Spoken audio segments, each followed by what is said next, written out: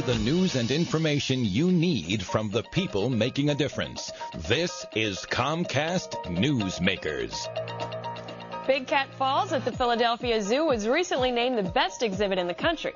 How about them apples?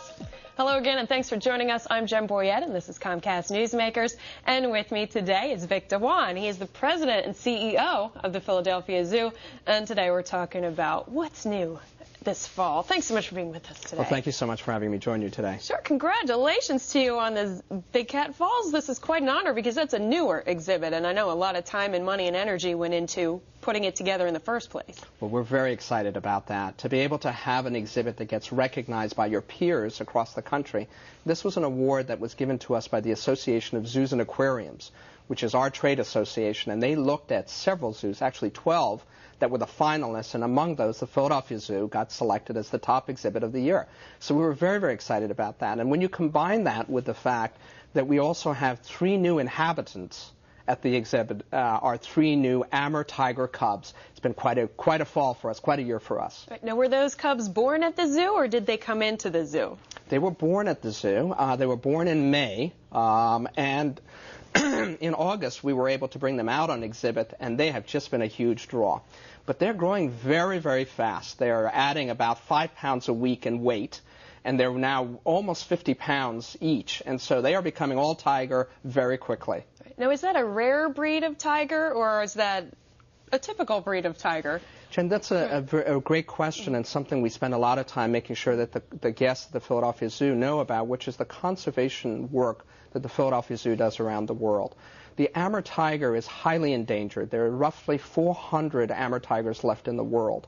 And so we think it's a very, very important opportunity for people to see this magnificent animal, not only, and learn about them not only in the wild, but also to get a chance to see them at the zoo.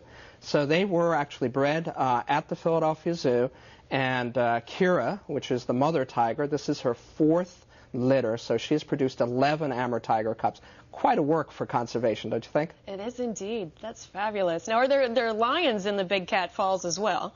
They are. There are 7 species of cats in the Big Cat Falls, and those range from jaguars and lions, cougars. We also have Amur leopards. We have a new pair of jaguars, one from Belize and one from Guatemala.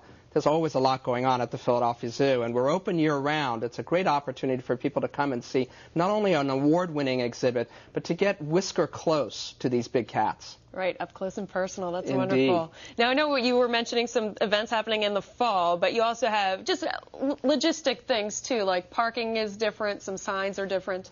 We've been listening to our guests, and they've been telling us the things that work really well and the things that they hope that we can do better going forward. And one of the areas that they've told us over the years that we need to do better is parking. And so we put up new signs to make it easier to park. We put up parking shuttles that get our guests from some of the remote lots into the front gate. And we've also streamlined the process by getting lights, traffic lights that are timed and so forth, so you can get on and off the ramps much easier. That doesn't sound like a lot, but it allows people to get to the zoo and get to the experience quicker and really enjoy that much better. Right. Well, this is a good time to remind people that they can have seasonal passes and come again and again and again. It doesn't have to be a one-day event. Indeed. And they can also always go to our website at www.phillyzoo.org. We've recently upgraded our website, and boy, there's a lot of things for them to see on there. We hope they'll go there often. Right. And a little trivia fact people might not know, you're the oldest zoo in the nation. We are indeed. We were chartered in 1859, which makes us not only the oldest zoo in the nation, but also the oldest zoo in the Western Hemisphere. And so it's a very exciting time for us to be able to have that honor. Right. Other than the Big Cat Falls, what else is your zoo, the Philadelphia Zoo, known for? Well, we're certainly known for our rich history in terms of research with animals and animal care. We have an animal hospital that has 4 full-time vets on staff. We were the first zoo in the country to have that. We're also the first zoo in the country to have a children's zoo. And so those are areas that are big parts of what makes the experience of the Philadelphia Zoo so important. Right. And a good time to check you guys out. Thanks so much for being with us today. Thank you. Thanks for having me. And thanks for watching. This hour's Newsmaker has been Vic Dewan. He is the president and CEO of the Philadelphia Zoo. And I'm Jen Boyette for Newsmakers, an exclusive production of Comcast.